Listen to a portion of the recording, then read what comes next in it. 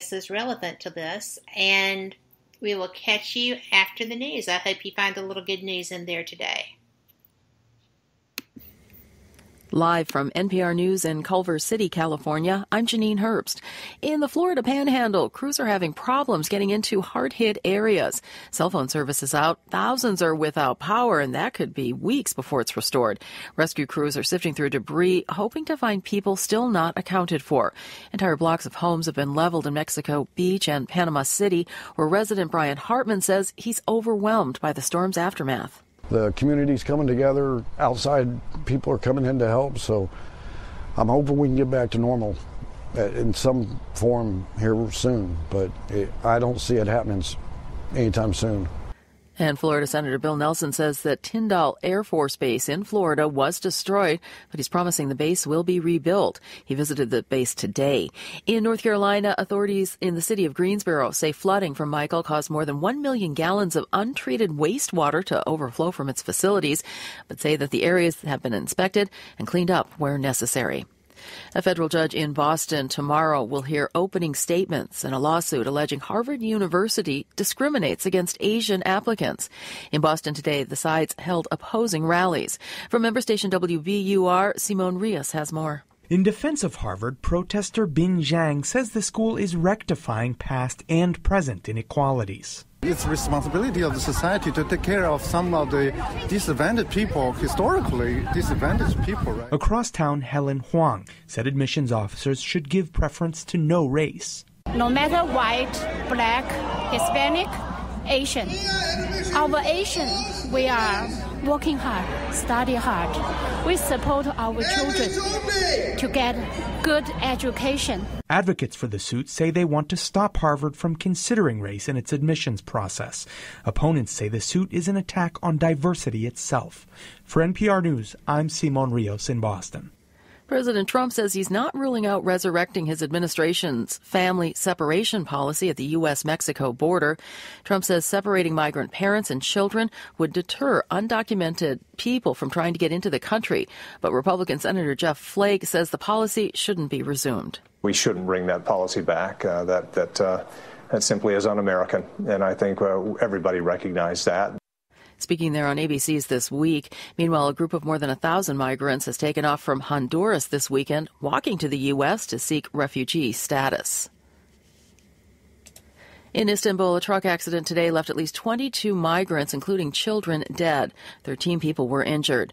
Turkey's official news agency says they were traveling in a truck when it rolled off a bridge. The driver says he was cut off by another vehicle. Turkey is a main draw for migrants who set out by sea for neighboring Greece because that country is a member of the EU. This is NPR News. Moody's has upgraded Portugal's credit rating from junk to investment grade. That's the last leading rating agency to do so, putting the country back in investment-ready territory for the first time since 2011, when it was forced into a bailout that entailed painful austerity. Moody's says it's upgraded Portugal's debt by one notch, citing a downward trend in public debt and more robust finances, generally that should help the country absorb economic shocks. Moody's says there is little prospect of that country landing back in the junk basket anytime soon. The heir to a brewing dynasty has died at the age of 102.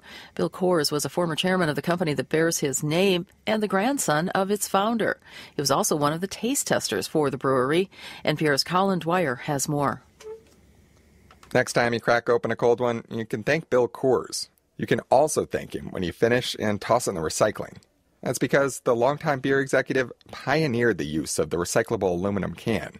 For the first time in history, aluminum ingot has been converted into a finished beer can.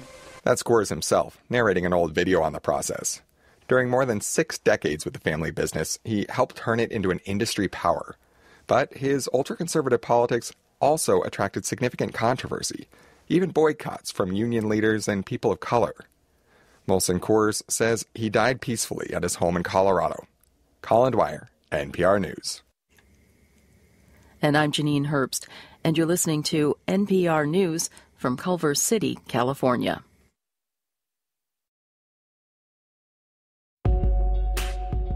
You're listening to WBHM Digital Broadcasting, the best in paranormal talk, only on Paranormal Experience Radio. broadcasting live out of Birmingham, Alabama.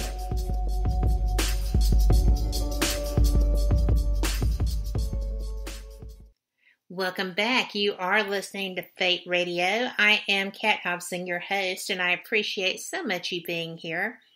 I am fortunate.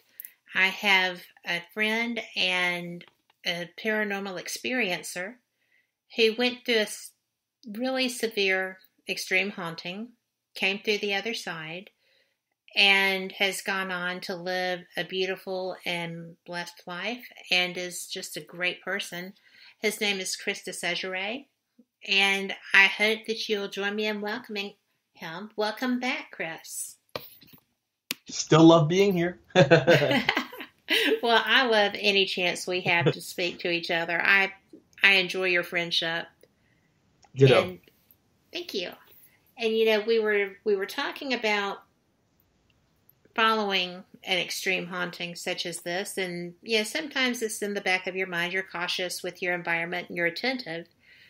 But when you came through this, I don't want to close out and move on to something else without letting people know how you managed to do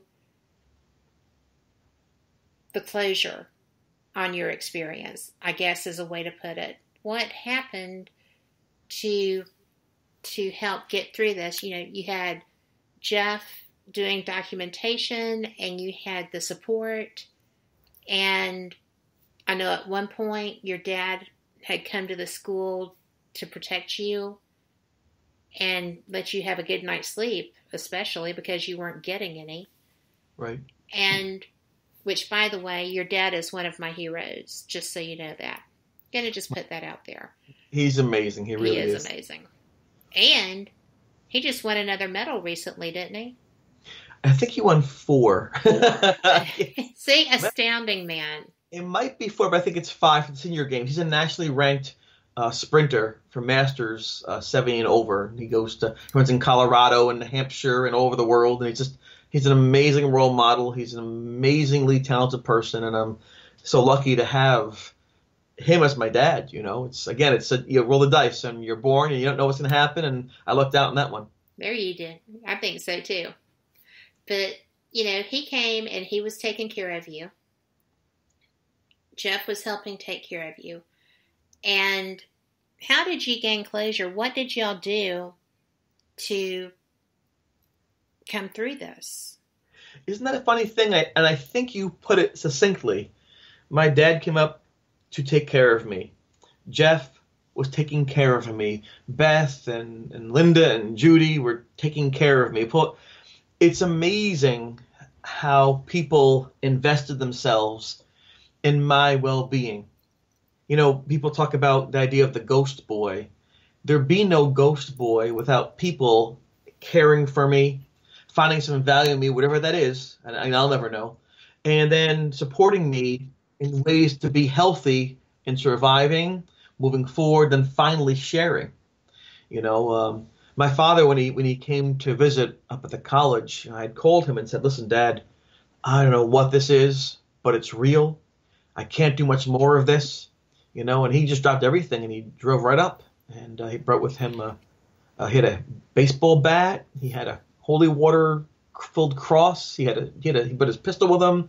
He's ready for everything. You know, he didn't know what was going on, if it was a gang thing or a drug thing or who knows what it was, fraternity stuff, maybe dementia. But you know, he spent the night, and I finally slept. I felt so safe having my dad there. It was kind of cool, even though I was you know, tore them by then, you know, but just having my father made me feel like grounded. And in the morning he said, "Listen, change your room, get out of here." So that's how I knew that even someone as him, who was so successful, intelligent, and grounded, him saying that, I realized something was going on. So, and I always appreciate him taking the time, because he cared about me to do that. And I hope that I'm a good enough father to do the same thing for my children if it happens to them. But in any event, in terms of moving from survival mode into forget or put in the box mode to eventually sharing mode, took a long time. And just like the first few things that I experienced, it's all about friendship. It's all about kindness. It's all about belief in one's friends and they and you. the decision to actually to finally share it publicly, was something that I was kind of encouraged to do. I was encouraged to do this by people that I met over time. Early on, Jeff had said, there needs to be a way you can share this somehow, and we looked for those ways, weren't quite sure, and time passed, and a friend named Alan Lewis said we should do something like this, and then time passed, and we're having a hard time, and finally, two people, one gentleman's name is Bill Edwards, the other individual is Mara Katria, and those two individuals, their talents, their skills were such that they're able to help me find a way to share. They both believed it should be done in a positive way, not a negative way. They both believe that the people in the haunting should be respected and not just be used for profit. They both agree that the identity of the ghost is less important to focus on than the impact of the ghost. And all these things they said to me, I thought, this feels right. And so, Please Talk With Me was a project that Bill Edwards produced and Mara Katria directed. She won an award for it, actually, Best Director.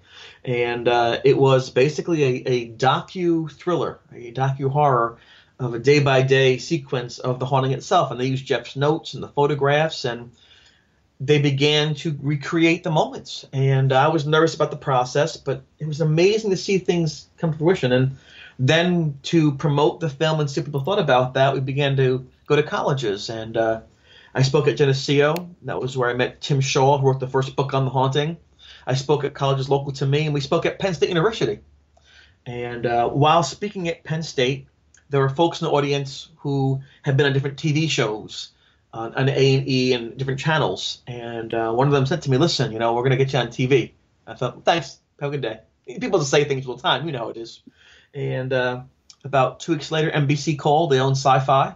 And so we want to make a TV show, and the guy who did Survivor, Mark Burnett, wants to do this thing, and how about this date? I'm like, it was an amazing thing. So I was scared because I knew Mara now, I knew Bill now. They became my friends and good friends, and they were creative, and they cared about me. It's different when you have this huge network with these writers in California and these directors in New York and these camera people and people playing you, and all of a sudden the comfort zone was taken from me. And so what happened was Sci-Fi said to Bill and to Mara and the rest of the casting crew of Please Talk With Me, put that on hold. We want first dibs on this. In exchange, we'll get this on Sci-Fi. It'll become like a nationally known thing, and then you can use that to help promote your film. And so that was basically a quid pro quo kind of thing, you know what I'm saying? So both sides agreed to put PTWM, our docu-thriller, on hold, and then go with the Sci-Fi. And even though I and Jeff and Beth and my father and everybody else, Craig, told them and wrote them what had happened step by step, and I shared with them our notes and everything, they still write things. They still create. Every reality show you see is scripted, every single one. And over the course of filming, and they were nice to me. They gave us $50 for meal money. They put us in this gorgeous hotel with gold all over the place. I met cool people from television. That was nice being in Manhattan, but they had these changes to the script, to my experience, that weren't correct.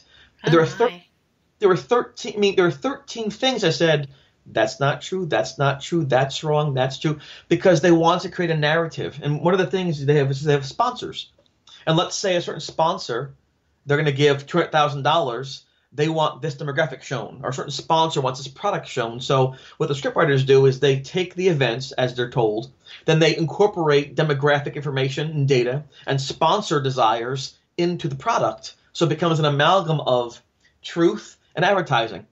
Ironic, truth and advertising. Anyway, but that's what happened. And so I'll give you an example. Mercedes-Benz was one of the sponsors, primary sponsors of the Sci-Fi show. They invested a lot of money in this.